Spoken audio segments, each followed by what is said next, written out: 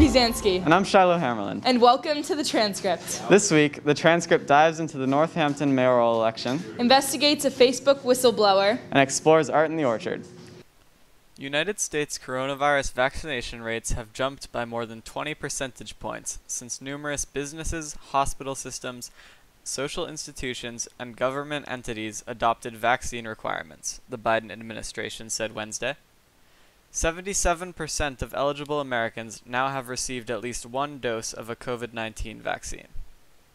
In other news, inflation in the United States sped up in September, reaching its highest rate in more than a decade as the coronavirus pandemic continued to cause labor and material shortages. The Labor Department reported Wednesday that the Consumer Price Index jumped by 5.4% from a year earlier, slightly higher than in August, and the same rate seen in June and July as the economy reopened. I'm Shiloh Hammerland, and thank you for watching. Y'all ready for this?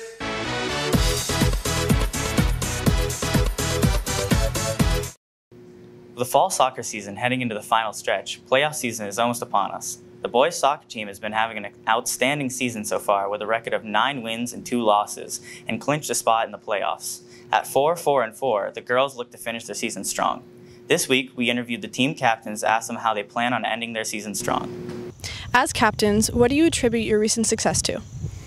I'd attribute our recent success to, the new coaching staff coming in, helping the program, keeping the hardworking mentality, and kids coming to weekend practices, putting extra work in when they don't need to, practices that aren't mandated, and just getting the weekend work in. What are your hopes for the postseason? Our hopes for the postseason is to go as far as possible. There's 2 tournaments this year, so we're trying to qualify for both. We've already qualified for the state tournament, but we're trying to get to the Western Mass tournament. But we have the team to do it this year, so we just want to go as far as possible and do something that no team has done in Northampton soccer history in a while. I'm here with 2 members of the girls varsity soccer team. How has your season been so far?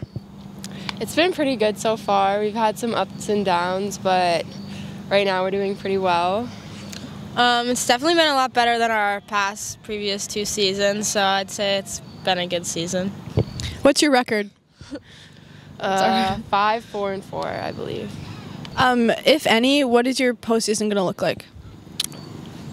Well, if we win one more of our next 4 games, then we qualify for the state tournament, I think, and play Holyoke today, so it should be. Yeah. Should be a good game. Should be. Thanks for watching. Make sure to tune in next week.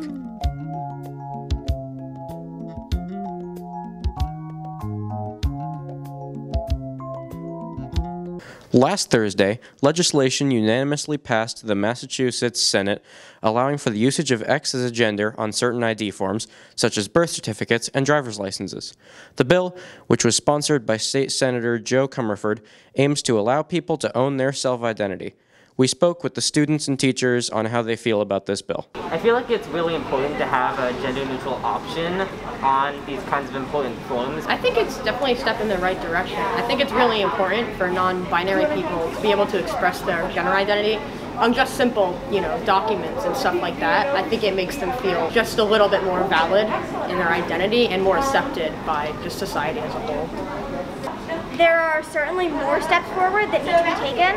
But I think that this is a really great start, and I think that it's really important for people to be able to feel represented. People deserve to be represented the way that they want to be represented. I personally have had that right for a while now, but I know some of my friends haven't, and I really feel for them because I know what it's like to feel different from other people. So what prompted me to file the non-binary gender marker legislation was constituents. Constituents, while I was running for my first election, talked to me about the fact that Massachusetts was not a state where people who identified as non-binary would have the option to have an X marker on documents like licenses. Among the most vocal and most powerful advocates for this bill were young people. Basically saying to me, hey, wake up, this is a new world. We don't fit in these boxes. These boxes are rigid, they're old, they're archaic, they're dusty. Get out of our way, basically, legislature. Don't make us fit in a world that you grew up in.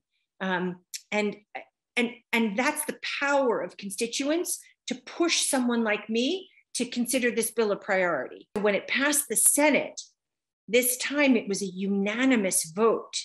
That doesn't happen all the time. In fact, it happens shockingly few times in a session. But that means every single senator heard from their constituents, and I bet you the majority of them were young people. And so when that bill came and I asked everybody to vote on it, it's through my floor speech, and everybody said yes to that bill, that was a testament to the power of advocacy. And I would think young people driven advocacy. With every single passage, we grow to be a more inclusive and just place where everybody can thrive. And I think that should be the goal of the legislature, is to create a commonwealth where everybody is seen, everybody is valued, everybody has a place to thrive. Massachusetts has become one of the over 20 states to give a gender X option on identification, with more potentially to follow in the upcoming years. See you next week. On Sunday, October 3rd, a former Facebook employee who had leaked international documents from Facebook and Instagram came forward, revealing herself as Frances Hugan. Though in an interview with 60 Minutes after revealing her identity, she talked about how the social media platforms had been making choices knowing they would be harmful to the public, but beneficial for them. She stated there were conflicts of interest between what was good for the public and what was good for the Facebook. And Facebook over and over again chose to optimize for its own interest. She further elaborated on these claims that Facebook had stopped silencing misinformation after the 2020 election in order to generate more revenue, ultimately leading to Facebook to be a main facilitator of events of January 6th. She also claims that on Instagram continued to push content that was damaging to teens, knowing the harm it was causing surrounding the body image and diet culture. We asked NHS students about their thoughts and concerns about this situation.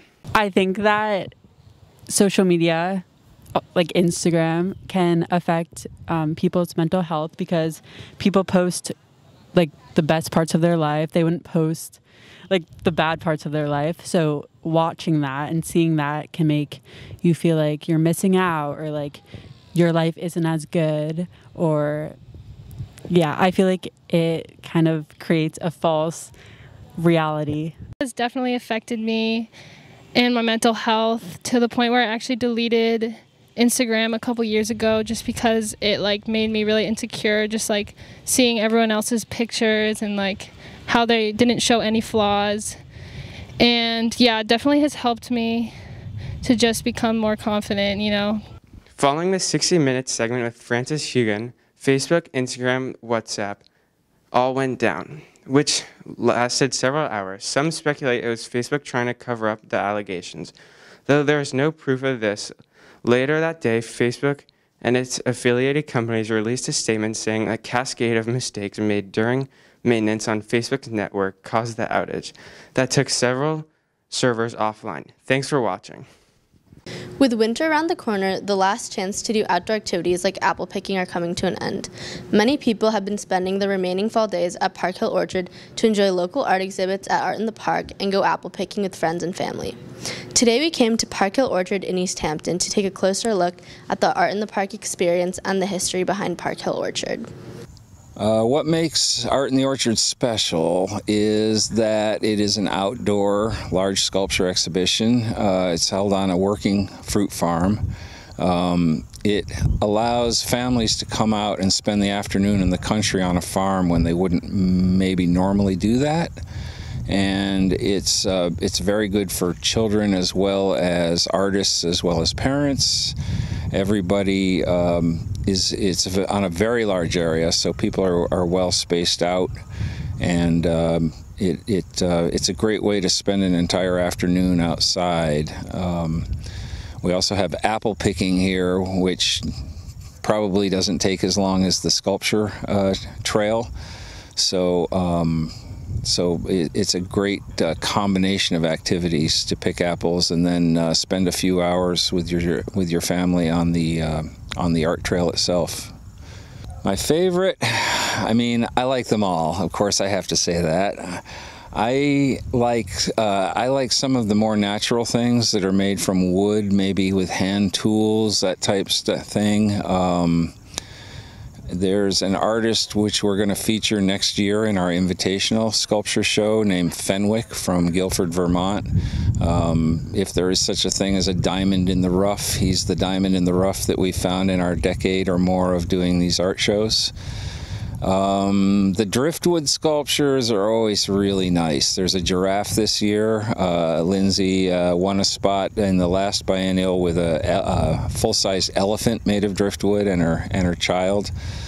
There's a beautiful poppy garden, which is actually crocheted poppies, 3,200 of them that a woman made over the COVID lockdown, and stitched them all together. So there's really some nice pieces here. Everyone should come out and look at them and see what your favorite is. Thank you so much for watching. See you next week. Hello NHS, I'm Larry Armstrong. And I'm Nola Buzansky. You probably know us as the hosts of Taking It to the Streets, the best transcript segment out there. But what you might not know is that we are very invested in local politics. So much so that we are launching our campaign for co-mayor of NHS. Now you might be asking yourself, why should I vote for you? Great question. If you vote for us, we promise to make NHS a healthier place.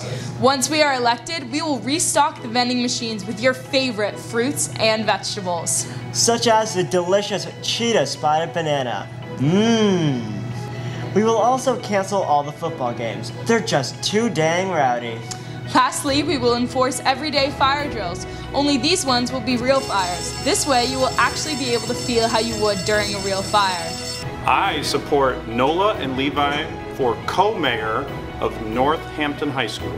I support Nola and Levi for mayors of NHS. I support Nola for mayor of NHS, not Levi. Not Levi. Make sure to vote for Levi and Nola so we can make your dreams come true.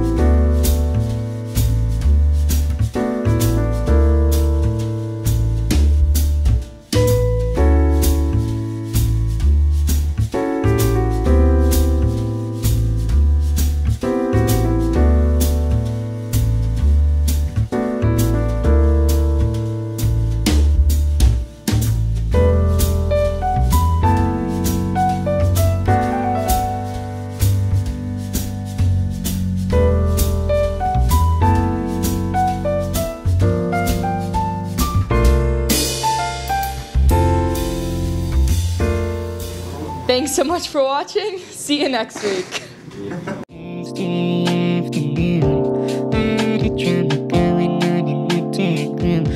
talking about the transcript.